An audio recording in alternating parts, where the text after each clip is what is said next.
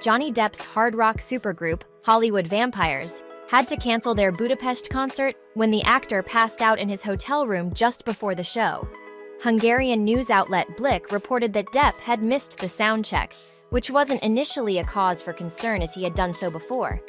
An insider revealed, "All we've heard is that Depp was overexcited. He couldn't even leave the hotel." This one's perfect.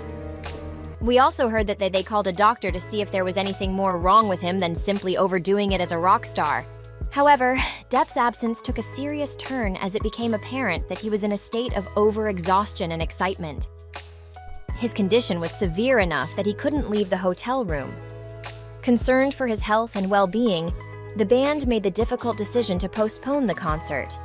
Currently, there is no confirmed verdict from a doctor regarding Johnny Depp's condition, but the band's social media team has provided reassurance to fans that he is all right.